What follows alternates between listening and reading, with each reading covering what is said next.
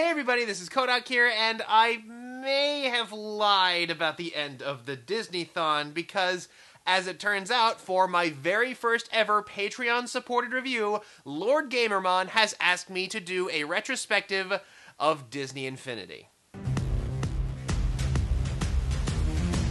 Now, if my discussion on Disney Infinity seemed a tad glib in my Fate of Toys to Life video, link in the description, it's because I admit I didn't play Infinities 2 and 3 all that much.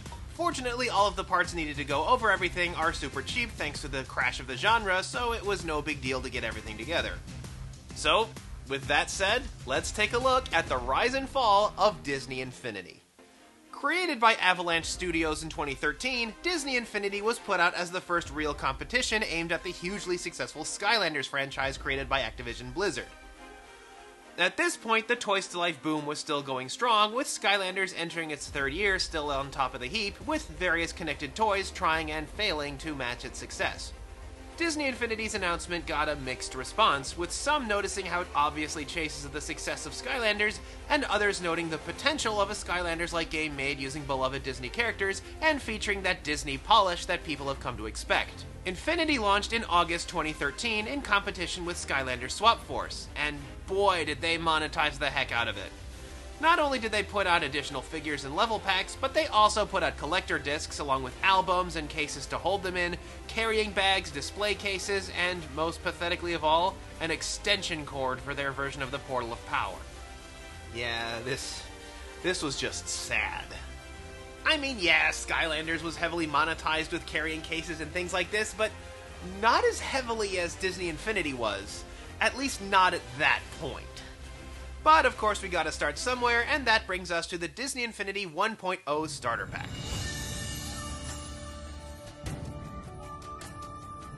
Reminiscent of Skylanders, the Disney Infinity Starter Pack costs $75 and comes with 3 characters, a power pad, and a cube-shaped toy box piece. The power pad is different from the Skylanders Portal of Power in several ways. Rather than a single large base, there are instead several spaces onto which you put the game pieces. 2 round pieces to attach the character plates, and a diamond shape onto which go the playsets. Yeah, one thing that Disney Infinity presses is that all of the actions that happen in this game are being done with toys or playsets rather than the actual characters. I guess it's in order to excuse all of the crazy violence that can happen in this game, where you can punch Jim Cummings into a pile of jibs that go flying a considerable distance. It's a bit of a weak narrative device to permit the different characters to interact and cross over. I mean, it's the same one Smash Bros. Uses, for crying out loud. But during its production, this game was referred to as Disney Toy Box, so I guess it's more an artifact of the creative process. Still, it doesn't quite have the punch of claiming that the toys are literally the shrunken heroes and that by putting them on the device, you're sending those heroes home. There are also collectibles called Power Discs that were sold in blind bags and could do a number of things, such as spawn a special item, or change the skybox or terrain, or even provide power-ups and special abilities to player characters by being neatly stacked underneath the figures. Now, something that was actually kind of fun about the ones that altered how the terrain looked is that when you were connected to a friend's toy box while they were working on it, you could actually plug in one of these discs and alter everything they've just done. It's actually a pretty unique form of griefing. As for the diamond slot, there are 2 ways to play the game. You can either leave this spot empty in order to play in toy box mode, or you can plunk down one of the special pieces in order to play in playset mode. And here's where some interesting things take place, because a lot of the designs in Disney Infinity seemed to be there specifically to deal with some of the problems that Skylanders was having. One of the big hooks that Skylanders used to draw in players was to allow you to place a boxed characters on an in-store display to trigger a preview video.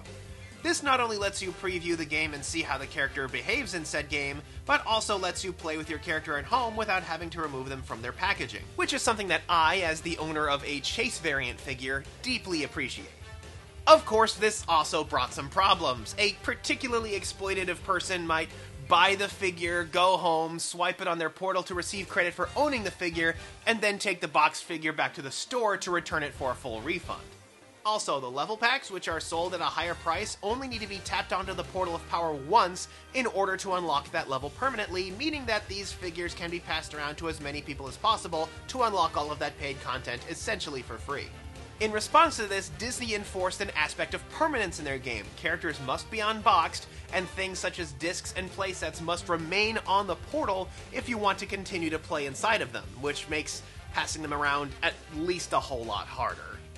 Now, a quick aside before we really dive in, it's worth noting that while Activision did eventually do some things similar to Disney Infinity where you must keep the piece in place at all times, the Traps and Trap Team for example, it's worth noting that they actually didn't change a lot of the things that were causing them some problems, and it might be worth considering why they didn't do that. For example, still being able to play with the characters in the box and passing around the level packs, but that's a video for another time, so for now, let us dive into the one thing that unifies all three Disney Infinity games, the Toy Box.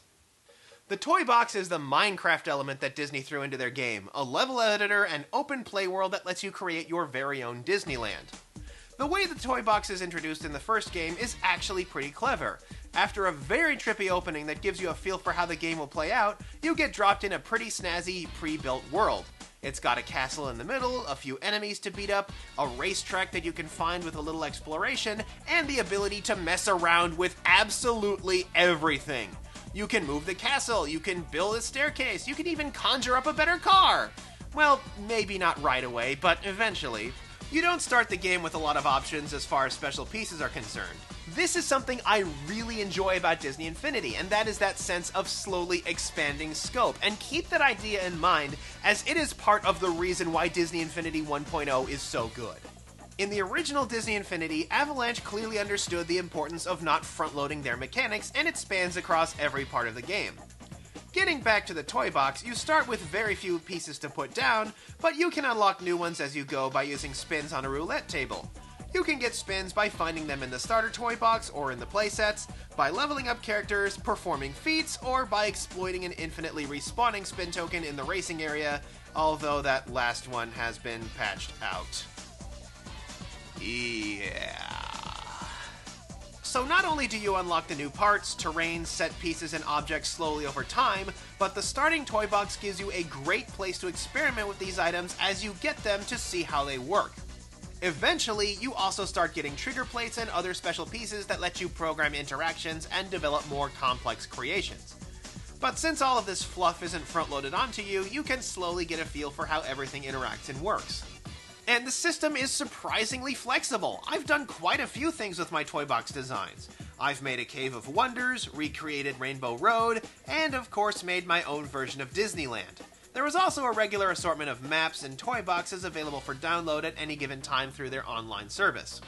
Of course, the system has its limitations. There is a restriction on how many objects you can place, especially on the Wii version, and the racing tracks can be tricky to assemble correctly in a way that actually fills out a track. That and the roulette unlocks only so many items that you can play with. In order to get the rest, you have to delve into the playsets. The playsets are the big attractions of Disney Infinity, each of them based on a different Disney franchise, with each playset being developed by a different video game studio in order to generate a unique experience within them. Unlike the linear, level-based gameplay from Skylanders, the playsets in Disney Infinity are all open-world campaigns full of missions and exploration where characters can buy new items and vehicles through a form of currency that's unique to each stage in order to purchase the buildings and equipment needed to advance the story, while simultaneously unlocking content for use in the Toy Box. There are 3 of these playsets included in the starter set: Monsters University, Pirates of the Caribbean, and The Incredibles. This is what sort of prompted my whole actually Pixar and movies starting Johnny Depp Infinity joke back in 2013. Anyway, each of the playsets has a roughly 6-hour campaign each, and each one has a very different feel. Monsters University has a very lighthearted approach full of campus hijinks, paintball, and pranks. The Incredibles has the Parr family saving the day from an endless onslaught of Syndrome's robots, and I mean endless. And finally, Pirates of the Caribbean, where you Jack Sparrow, Jack Sparrow, Jack Sparrow, Jack Sparrow! I mean, where you explore an island archipelago as pirate Captain Jack Sparrow. Something all of these playsets have in common is that you make progress by completing small quests, whether it be by helping people, occasionally by chucking them into the ocean, defeating enemies, or some other puzzle. This earns you experience and currency, which can be used to buy the items you need to progress. As far as the actual games go, they are pretty engaging, but I can't help but feel like they're sort of those cash-in, cobbled-together games that you get when a new movie comes out. They are kind of rough around the edges, with one exception. I actually find the Pirates of the Caribbean playset to be the most fun out of those that come in the starter set. There is a huge emphasis on exploration and all sorts of different things to do, whether it be platforming around an island, moving a rowboat through a precarious bog, or getting into a fight on the high seas. The way the game moves with its slowly expanding goals, from buying a ship to get off the first island, to managing to approach and sneak around the Marine headquarters, to finally taking down Davy Jones to save the Seven Seas, is actually really fun and engaging.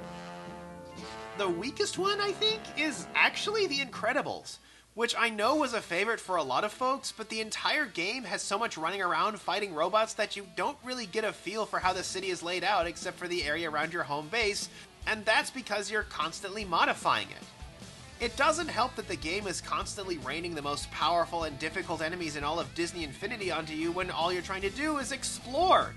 Then again, it is the only one of the 3 toy boxes to employ deeper combat mechanics, and it is very easy to traverse the map, so it does have some things going for it. Which leaves Monsters University as the middle-of-the-road option. I will admit it is a bit dull with its emphasis on committing pranks in frat life rather than using the industrial setting of the movie that made the universe famous. However, it does have plenty of differences in kind by including bike stunts, paintball tournaments, and even some interesting sneaking sections towards the end where you try to pull off the ultimate prank. And then there are the level packs. For $30, you get a set of 2 characters plus a new piece that unlocks 1 new playset. The fact that each of these sets come with 2 characters resolves one issue of the starter. Since characters can only go into the playsets of their own universe, the base set does not support co-op play in its base form, and one would have to purchase another character in order to enjoy it with 2 players.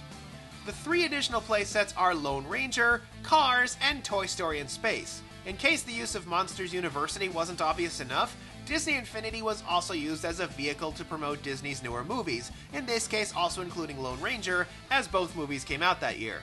Back to back, in fact. Starting with the Lone Ranger, this game involves first saving a small town from a bandit invasion before fixing up a train in order to take on the bandits hiding in the silver mines at the other end of the canyon. Toy Story in Space is actually a lot different from what you might be thinking. Instead of a Toy Story romp in Andy's room, you are instead having a more Space Ranger-like adventure where you work to secure a space colony on a distant planet, while riding around as a cowboy on a plush horse. The Cars level is unique in that you spend the entire world literally as a vehicle. Honestly, playing as a vehicle 100% of the time in an open-world game with those familiar vehicle controls really is a new one. I can't help but wonder, what would the Grand Theft Auto games be called in the Cars universe? Kidnapped? Kidnapped Vice City? One thing I love about the playsets is, again, you get the feeling of a slowly expanding world. Buying your first ship in order to escape the starting island on Pirates, fixing each stage of Track in Lone Ranger, and going from the campus to Frat Row to Scare Tech in Monsters University, each playset is careful to avoid overwhelming the player at first and gives you hints of new areas to explore, making you anticipate when a new space becomes available to you. Lone Ranger and Cars in particular have vast areas to explore thanks to their themes of fast travel, either by horse or by person car. Either way, they're fun little time wasters, nothing more and nothing less. They did still have their fair share of problems, however. A common point of complaint was that leveling up your character didn't actually mean anything beyond unlocking additional spins in the toy box, and the tool and pack system, where every character can use every item, meant that the characters didn't really stand out from one another. There were also the toy box only characters such as Agent P and Elsa, who cannot be used in any of the playsets and thus are only usable in the toy box. It feels like an opportunity was missed when they don't allow the characters to cross over into different playsets, even if it was as a story completion reward. But Disney Infinity still did really well, breaking well over 3 million starters sold and raking in over $500 million. People showed up for Power Disc swapping events, characters sold out, and a lot of the original characters have retained their value. Really makes me wish I hadn't damaged my Violet figure. Sheesh. And it was on this solid foundation of hype that Disney moved into Infinity 2.0, waggling around their hot Marvel brand that was still going strong on the Avengers and the thankful success of Guardians of the Galaxy Volume 1. The release of 2.0 was sort of split in half between the Marvel Superheroes line and the Disney Originals, consisting of two different starter sets. One for the Marvel Superheroes that include half of the Avengers and the Avengers playset, and another for the Toy Box unique characters, in this case called Disney Originals, which come with 2 characters and 2 Toy Box games for a lower price point. Since both games contain compatible figures, they supported co-op play right out of the box. There are quite a number of changes made between these two games, the most obvious of which are the addition of talent trees to each character, allowing you to power up their movesets and customize their abilities.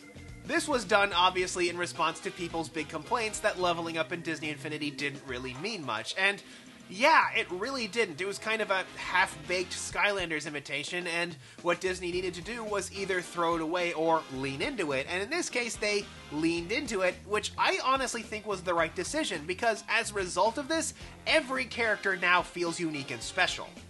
On each of these talent trees, each character also gains some special abilities that affect how they can move around a level. They might get super strength, or a high jump, wall crawling, tech specialty, and one that completely breaks the game. Yeah, there's no beating around the bush. The flight special ability, as cool as it is, sort of ruins the fun of the game. The ability to fly freely in a game is always a difficult thing to work with, especially in an adventure platformer.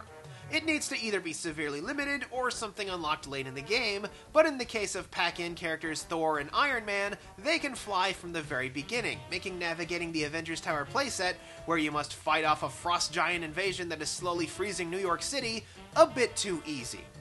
I mean, it's cool to be able to fly around New York and see all the major landmarks, but at the same time, it makes it impossible to appreciate any sort of platforming layout that the designers came up with. Remember the theme of a slowly unfolding world in the original Disney Infinity? Yeah, when you can fly anywhere, that doesn't really happen since you can reach just about everything at the start. This has the effect of making the setting feel really unmemorable since I don't have to master navigation and get into every nook and cranny.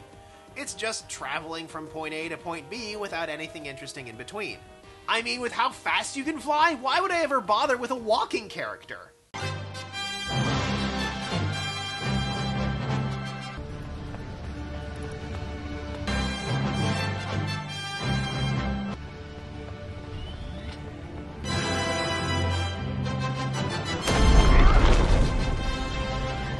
They also removed the playset-specific currencies that let you buy the new parts and buildings, and instead the sparks you obtain are used to buy items for the toy box, with new vehicles and items being obtained through regular gameplay instead. Not to mention, for being the only campaign in the starter, it's a far cry from the 3 6-hour campaigns you get in Disney Infinity 1.0, and honestly, it's not even a match for one of those. I beat the Avengers level in 4 hours. 4 hours! Yeah, all of the campaigns, all 3 of them, seem to be shorter than the last game. They also have a much heavier focus on combat, and 2 of them take place in New York. Yeah, there is a palpable loss of variety in these playsets, and the only one that seems to come close to embracing the fun of exploration from the first game is Guardians of the Galaxy, mainly because nobody on the team can fly. This means that you have to navigate the world another way, mainly by using Star-Lord's high jump. I mean, you can collect the crossover coins that let the flying characters Iron Man and Nova able to play, but that idea is for chumps. That and their crossover coins, which you have to collect to let them in, are mostly locked away for a pretty good chunk of the gameplay. On the flip side, the Disney Originals were actually given a lot more to do in the form of the Toy Box games. 4 of these games were released, 2 of which come in the Disney Originals starter, and they act as sort of slimmed-down playsets created entirely within the revamped Toy Box engine. I was able to get my hands on the 2 pack-in Toy Box games, the Brave game, which is an exploration-adventure game, and the Lilo and Stitch game, which is a tower defense game. I actually really like these Toy Box games. You can kinda see how things work under the hood if you pay attention, and it finally gives the Toy Box-only characters something to finally do. And yes, you can bring any original into either Toy Box game, meaning you can use Merida's totally broken ranged attack in the tower defense game. On the other hand, they are awfully repetitive. I mean, come on, one of them is tower defense, and they also represent a huge missed opportunity. You see, aside from being able to unlock the Toy Box pieces from the previous game, not a single figure or playset from the first game really works in the second one. At least not outside of the Toy Box. I see this as a missed opportunity because it was a chance to expand upon the characters and their stories. I mean, Cars has sequels, Monsters University has a chronological sequel, The Incredibles has a sequel, though I guess they didn't have it at the time, but Pirates has sequels, Toy Story has sequels. So many of these movies could have been expanded upon and given new stories using these sorts of toy box games. And why didn't they make one of these toy box games for Frozen? Are they insane? I mean, I guess it might have been redundant having 2 games where the world freezes over, but that sure didn't stop them from putting 2 of the playsets in New York. However, one thing that was made considerably more robust was the toy box. In addition to everything from the first game, which you sadly have to repurchase most of, there were a lot of new items, including the ability to make a proper agrabah and a lot more switches and objects that allow players to produce an interactive game like those found in the toy box games. I'm messing around with an Agrabah game right now, but it's a shame that I won't be able to share it online since everything is tied up so tightly. That's kind of an ongoing problem with the toy box, is that it's difficult to share your creations with others and people can't really discover what you've done. Has anybody come up with a good way to, dump the information somewhere for people to find? Now, moving into 3.0, Disney Infinity was actually in a bit of trouble. You see, the whirlwind success of the first game meant that most of the figures were perpetually sold out and difficult to find. To account for this, Disney compensated in a big way on 2.0, but managed to overreach itself, printing twice as many figures as they could actually sell, and a lot of the figures that they introduced wound up being duds, such as Yondu, Aladdin, and the Green Goblin. I mean, I guess Guardians Volume 2 didn't come out fast enough to make Yondu viable, but the massive overstock of figures that Disney had been producing directly had caused a considerable financial strain. Compared to the streamlined, fairly cheap Skylanders figures, the Disney Infinity figures were of considerably higher quality and didn't produce the same profit margins that Skylanders, even with lukewarm sales, was able to. So even though they were still one of the top contenders in the Toys to Life business, Disney Infinity was still sweating pretty heavily going into 2015, now competing with not only Skylanders Superchargers, but also the brand new game LEGO Dimensions, which had all of that infinite universe crossover potential that Disney Infinity really hadn't capitalized on. So, in order to compete with these new brands, Disney Infinity reached into one of Disney's latest acquisitions that was about to come back in a big way.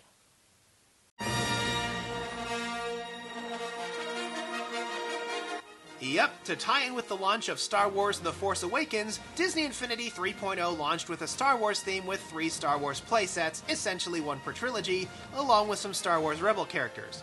The playsets are similar to those found in the Marvel sets from 2.0, heavy on combat with a starting area followed by the opening of a larger outside area for players to explore. They also brought back some of the toy box games in a new form, making a setting for the Marvel Civil War to follow up on the Marvel characters, as well as playsets for the new Pixar films Inside Out and Finding Dory, with Moana planned for the final set of the game. The crossover coins returned for the Star Wars playsets, allowing some characters to jump through time to appear in different settings, and the Jedi characters got some neat tricks at their disposal. Oh dear, a factory level. We should be careful going through here. Or we can just skip it with our awesome Jedi powers! Yeah, oh yeah, oh man, this is awesome! Yeah, blast in the air! And it did pretty well. Like basically everything Star Wars that year, Disney Infinity actually sold like hotcakes, with a lot of people really liking how the Disney Infinity design was applied to their favorite Star Wars characters, raking in about $200 million. But even despite that, it wasn't enough to keep the project going, and thus, in May 2016, Disney not only suddenly ended the project, but shuttered both Avalanche Studios and even Disney Interactive Studios itself, opting to stick to licensing its properties rather than developing them in-house. The reason? Disney Infinity wasn't making enough money. Now, I know that sounds insane. Even though they were the second best in the genre, they still were not making enough money. Hear me out. This statement was true, and it all comes down to how the games were managed. Disney Infinity's development was not done by Avalanche alone. Unlike Skylanders, which was a joint project of 2 studios, Vicarious Visions and Toys for Bob, who essentially took turns releasing games in order to have a healthy 2-year development cycle on each one, Disney Infinity was made by no fewer than 6 different studios at a time, each getting a 1-year development cycle. And that amount of work doesn't come cheap. Combine this with Disney being overprotective of their IPs, and shareholders making strict demands of the studios involved, and we have one mess of a production. And all of those combined meant that the easy second banana in all of Toys to Life was still losing money, weighed down by the sheer bloat of its production budget. You see? This is why we can't have nice things. Still, it was a bit of a bad move to drop this announcement not only out of the blue, but before everything was released. Several of the figures, along with the Moana level pack, were never put out, and the plans for Infinity 4.0 were also scrapped. Which is a shame, because from what I heard, 4.0 would have been a wonderful last hurrah that addressed a lot of the problems I and many had with the previous games. Prior storylines would have been extended, new versions of the old characters would have come out, and there would have finally been a total crossover story that allows all of the characters to mingle in an ongoing campaign. We could have had Elsa on Tatooine, Mr. Incredible could have fought pirates on the open seas, Darth Vader could have gone racing against Dory! But sadly, it's a coulda, woulda, shoulda situation. Now, another reason that Disney cited for canceling Infinity was that they didn't see any future in Toys to Life, and let's face it, they were pretty much right about that. But that provokes some fun speculation. What would have happened if they had allowed 3.0 to at least run its course, or ended things properly with 4.0? Did Infinity's sudden and shocking departure shake the market so much that it actually killed off Toys to Life faster? Or did Disney call it like they saw it and actually pulled out at the right time? You guys tell me what you think in the comments, because frankly this video has already gone on for 10 pages and I think that's a bit much for a Patreon sponsored review. Anyways, thank you very much Lord Gamermon for sponsoring this video and requesting this topic. In the future I hope to do more videos like this. I have some spots available on my Patreon if you guys want to take a look at that, and that's a look at Disney Infinity. And if you guys want to see more videos like this, consider supporting me on Patreon. My $50 a month milestone, just $50 a month. I am so close to it, but if you guys can get me that far, I will make a video about each of the Pokemon movies, reviewing every single one that has come out so far. So please consider giving my Patreon page a look, and until next time, this is Kodak signing off.